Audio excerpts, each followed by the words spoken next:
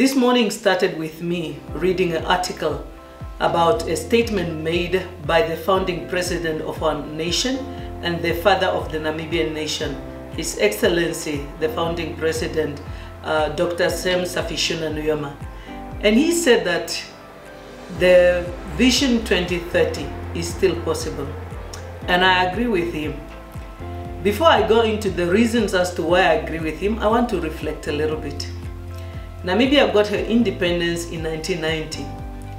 About 18 months before then, myself and a number of other students were flocking out of Namibia in numbers, trying to go and look for greener pastures somewhere else.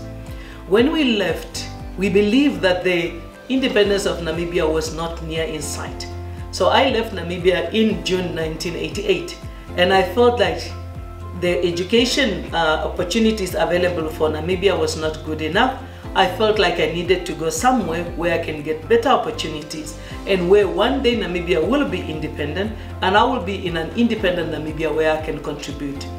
Little did I know that the independence of Namibia will come less than 18 months after I left.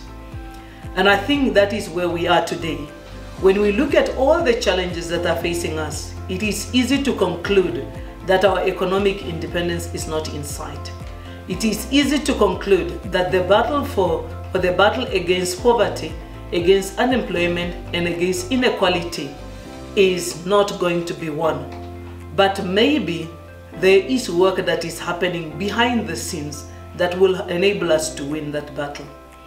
Our current president, His Excellency Dr. Hage G. Geingob, when he took office in 2015, he promised the Namibian people prosperity. And I know that we have suffered quite a number of events over the past few years that have led our economy to be at a place where definitely believing that Vision 2030 is possible, it's something that is very, very difficult for us to believe, because we see the giants that we face today. We see poverty, we see unemployment that is at a record high, especially among the youth.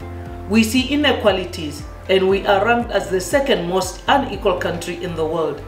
However, I do believe that if we remain true to our theme for this year's independence celebration, then independence, economic independence by 2030, and not only economic independence, but prosperity and reaching the vision is possible. Our theme for the celebration of independence this year is a people united for prosperity, which I believe our founding father previously says will always emerge victorious. If we have never had unity, this is the time for us to have unity. At the Namibia Investment Promotion and Development Board, we say we exist to unlock opportunities that will enable a better quality of life for all Namibians. When we make that statement, we do not believe in the close to 80 people that work at the NIPDB. We believe in the cohesiveness, in the unity, in the cooperation and the collaboration of all the Namibian people. We believe in the collaboration between the public and the private sector. We believe in the collaboration between the youth and the generations that are older. We believe in the collaboration among all members of society, from the public to the private, to civil society, to the church. If all of us will come together as a people united, then prosperity is in sight. Namibia is endowed with quite a number of resources, natural resources, whether those are minerals, whether those are fishing in the oceans, whether those is land, whether it's abundant water, whether it is solar potential, whether it is wind potential, whether it is agricultural land. Namibia is endowed with quite a number of resources. How we exploit these resources to the benefit of Namibians will determine on whether we are able to reap the benefits and enjoy our economic freedom. And yes, we will not be truly free if we do not enjoy economic freedom. And that's why our call, and I want to join the call of our founding president, saying that if we do not unite, yes, we will not see prosperity. because we need to be united against our common enemies of inequalities, our common enemies of unemployment. Once we are united against those common enemies, then we will emerge victorious. So as NIPDB, we work to bring all the relevant parties together. We work with the various other offices, ministries and agencies of government to make sure that as a public sector, we are responding to the need of the business community, we are responding to the needs of the unemployed Namibian youth, and we are identifying the challenges that they are so that we can bring solutions. As an investment promotion agency, we work in mainly three phases. We attract, we bolster, and we connect. Attracting means looking at who are the investors, both domestic and foreign investors, that are required to exploit our natural resources. We go and promote Namibia as a preferred investment destination. We send out the message about Namibia's environment, which is actually a good business climate and a good investment proposition. We attract investors and tell them in Namibia there is a rule of law, in Namibia there is safety, there is peace, there is stability. In Namibia there is abundant resources.